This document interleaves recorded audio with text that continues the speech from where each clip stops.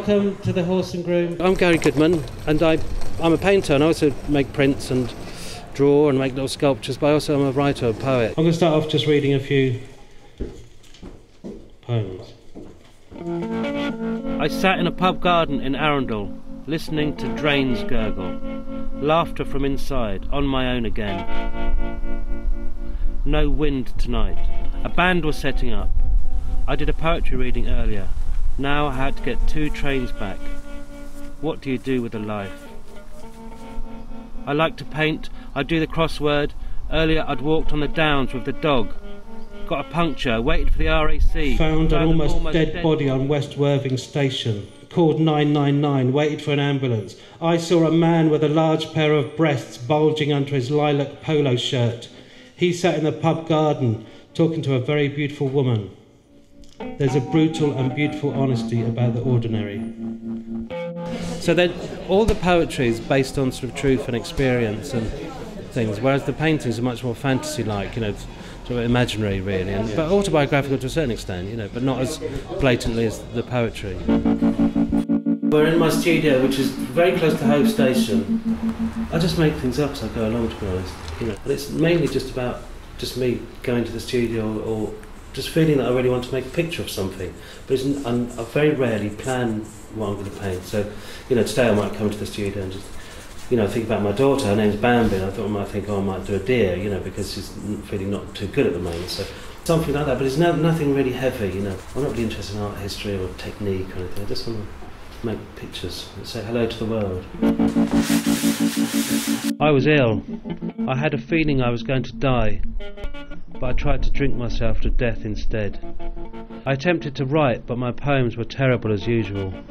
A mouse had crawled up through the floorboards in the bathroom. My daughter's snake escaped. The dog found it. I walked the dog up Sisbury Ring. The December wind ached my jaws, but it made me happy to see the dog scamper across the soft, mossy, frosty grass, smiling and panting, snuffling at rabbit holes. Sometimes Tilda will come with me. To love her is like sculpting the world out of granite with a teaspoon. It's a vocation and a choice of desire.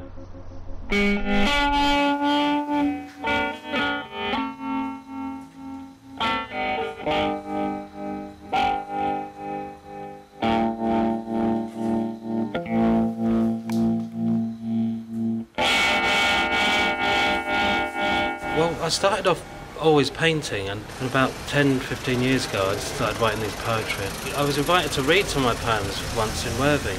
You know, I was really nervous actually. It's like, you know, I can imagine people who do sort of parachute jumps or something are really scared, but once they've done it, they just want to do it again, you know. I parked the car on the seafront and walked down the shingle beach in the dark. I stood at the edge of the sea and pissed into the rolling waves. The sea that reached right across to the rest of the world. My piss could end up on the coast of any old country, but as I don't know anything about tides and ocean streams, I guessed it could just as likely end up messing my own shoes the next time I came here. I was going to meet you to ask you to take me back. I'm a complete idiot. Gary Goodman, idiot. They're not naive, but they've got a childlike simplicity, because I think they actually come from a very sophisticated emotional place, you know, whereas I think I told you before about my daughter being ill and, you know, concerns about being a parent of a sick child, you know. But I don't want to sort of hammer that home and sort of say, right, here's a picture of my daughter lying in bed with tubes all over, you know. So it's a more subtle thing, so they are about something, actually. It's like accepting that life is full of tragedy as well as beauty and loveliness, you know.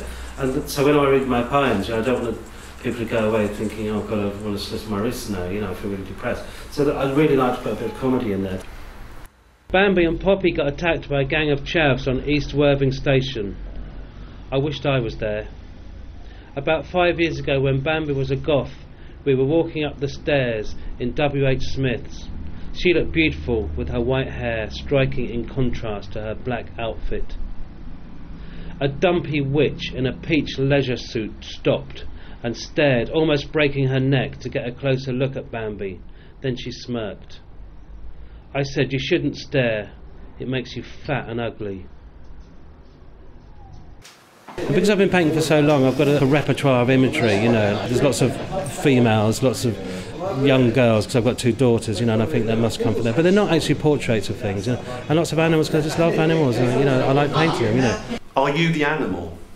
Not consciously, but very often I've looked at my work and thought, actually, you know, I've never done a straight self-portrait, but most of the figures in my work that aren't animals are female. So I think, yeah, it's a very real possibility, yeah. We are now approaching Worthing. Wind and rain blusters a heavy roar against the station roof. It's difficult to light a cigarette. When I was in Somerset last year, I went to a pub that was packed with many different people. Lots of old hippies, and also young emos and punks, probably their children. This woman asked me to join her table. They were a large group. It was kind of her, but I felt I'd rather be alone. I wasn't feeling too confident.